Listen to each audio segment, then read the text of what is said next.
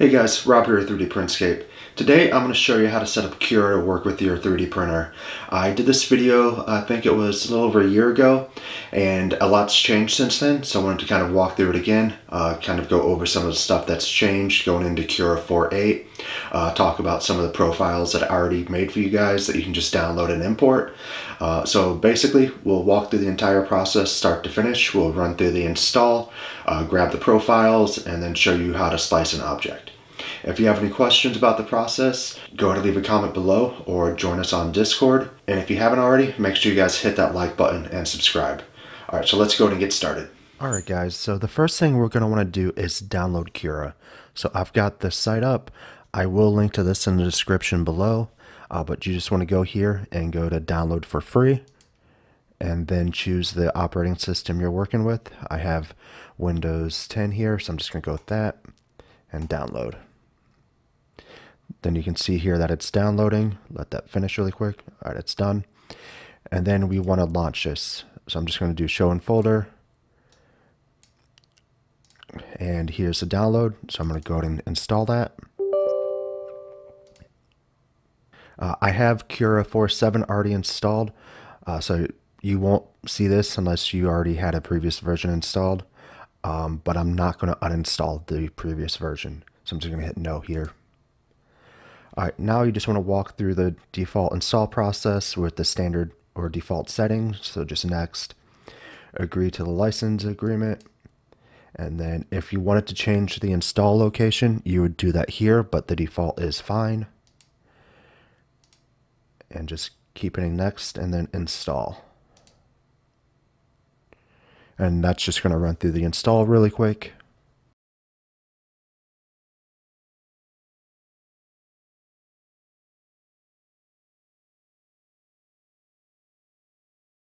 Alright, now that that's installed, we'll just go ahead and hit finish, and it's going to automatically open Cura because we are telling it to. Alright, now we got Cura open here, and we'll go ahead and walk through the startup wizard. So just hit get started, and then agree to the license agreement, and then just hit next here, and next again. And you can either create an account or skip this process.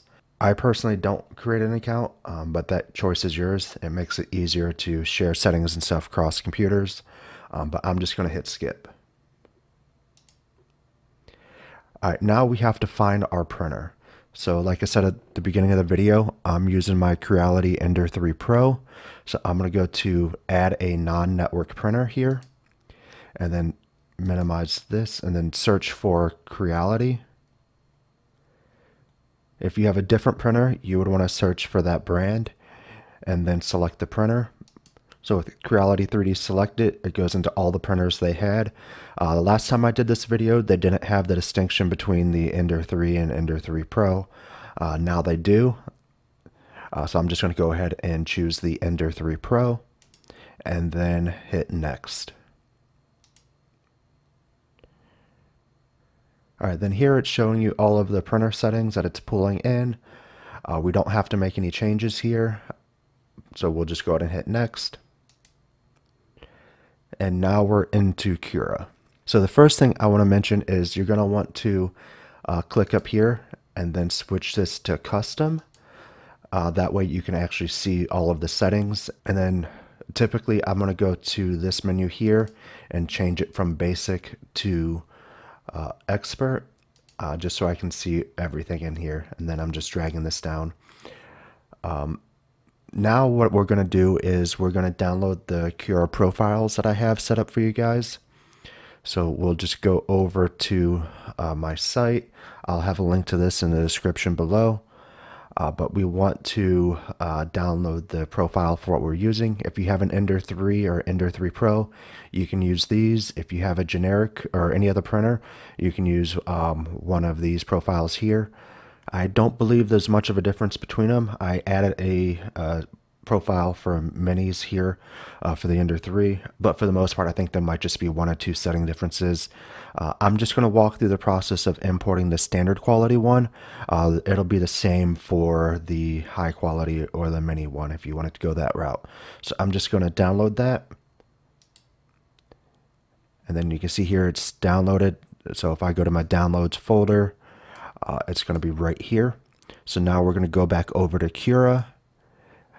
Let's go to Preference, Configure Cura, and then under Profiles, we will go to Import. Then just go to Downloads and then select the profile you just downloaded. And that's really all there is to it. Now I'm just going to click on that and hit Activate, and then close out of this. You can also switch between the profiles here as well. Before we get into the settings more, there's a plugin that I recommend downloading first. So we'll just go up to the marketplace here and just wait for the plugins to load. And then we want to install the settings guide. So we'll just click on that, click install. So what this is it's a overview of all of the settings that they have here in Cura. It's the most detailed that I've seen. All right, so now we have to restart Cura. So I'm just going to close here and then just launch Cura again.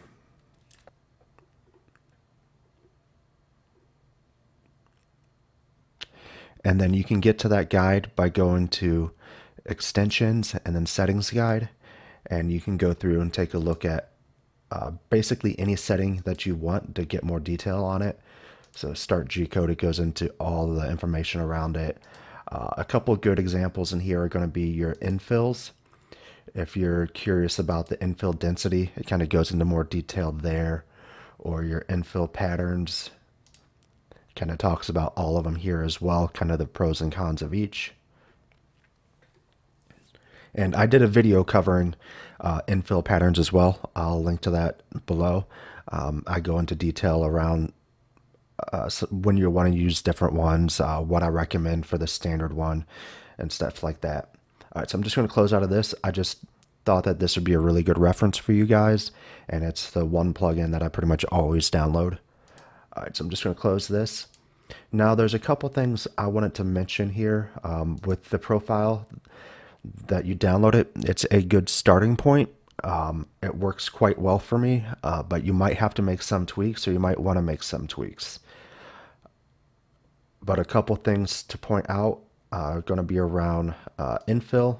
I have the infill density set to 20% by default. You might want to adjust that based on what you're printing.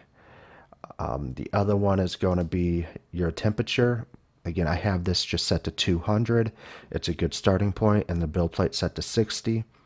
I recommend printing a temperature tower if you're working with new filament that you haven't worked with before. That'll give you the best temperature for the filament that you're using. And then lastly is going to be supports. Just wanted to make a couple notes here. By default, your support structure is normal. I try to avoid using normal. I always use tree supports.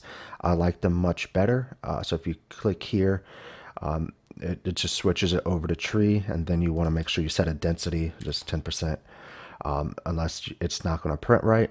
Here, but let me show you a difference. I'm going to drag object in here, just benchy, and kind of show you the difference between the two. So let's go back to normal. I'm going to slice this, and this is also going to show you how to use the preview feature as well, so I figured it would make sense. All right, if we go up to preview, now you can see exactly what it's going to be printing.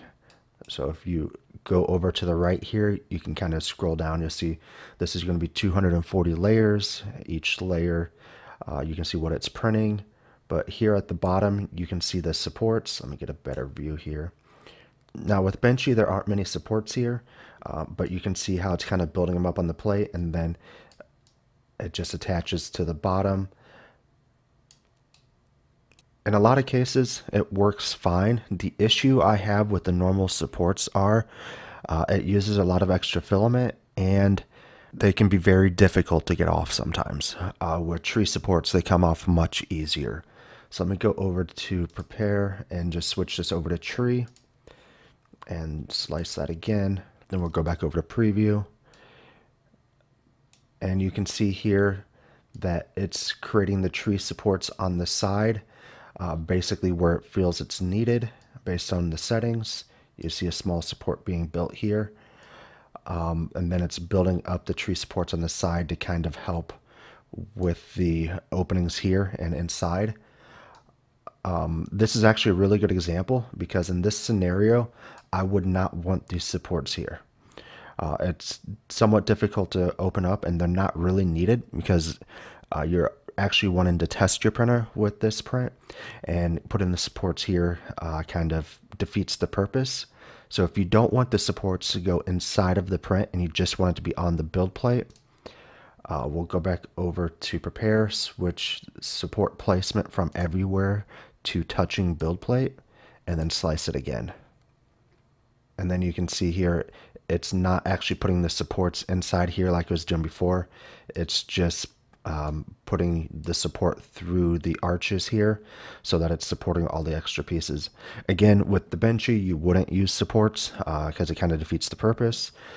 But you can see the difference between having it touch the build plate and everywhere.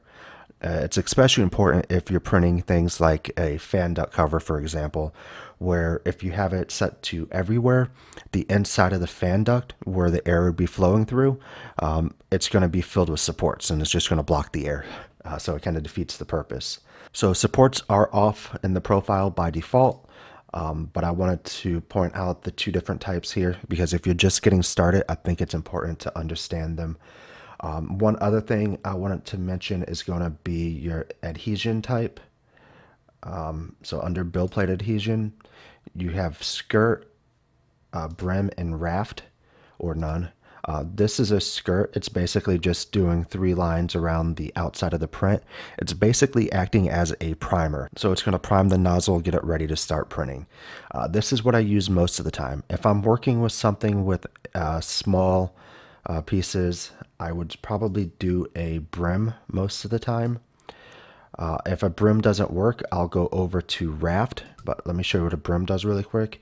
It's kind of like a skirt. It's just more lines or layers, and then it actually connects to the print. So if we go down to our first layer here, you can see where this would be the bottom of the boat, and then the brim is actually touching the outside of it. And then when this is done, you just break all of that off. It comes off pretty easy. And then the last one is going to be a raft. This is good if you're questioning if your build plate's level or if you have any warps in the build plate or just need better adhesion. I would go with the raft. Basically what it's going to do is it's going to build a foundation to actually put the print on. So the first couple layers is just going to be building that raft, and then it's going to start printing on the actual raft itself. The issue with this is you're not going to get all the detail on the bottom of the print because you have to pull it off of the raft. So just keep that in mind. I try to avoid using rafts unless I have to.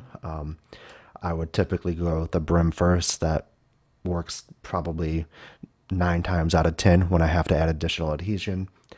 For that outlier, I would use the raft. So hopefully this helps you get started. And then once you have everything set up that you want it to print, you would just save it to file or save it to a removable drive, and then make sure that that removable drive is your SD card. And once the file is there, you can go ahead and remove the SD card and put it in the printer and then kick that off. If this is your first time using Cura, it might seem like it's a little bit overwhelming at first, but it's not too bad. It gets easier over time once you learn some of the basics. And if you use the profiles I provide, they make for a really good starting point. And in most cases, you can just use them and not have to tweak anything but the temperature or infill. But Cura also does have a couple standard ones that they provide, low, standard, dynamic, and super quality. So you can also try to use those as well if you wanted to. And those have been getting better over the versions. I think the last time I made a video like this, it was Cura 4.6 was the one that was out at the time. And the profiles weren't too great there. but they have gotten a lot better with 4.8. But if you have any questions, you can go ahead and leave a comment below or join us on Discord, and I can try to help you out. Alright guys, so that was the process to get Cura set up to work with your 3D printer. If you have any questions about the process, go ahead and leave a comment below and I'll try to get back to you as soon as I can, or join us on Discord. As you can see, it wasn't very difficult, but if it's the first time you've gone through it, it could be challenging at first, but don't worry, it becomes a lot easier over time.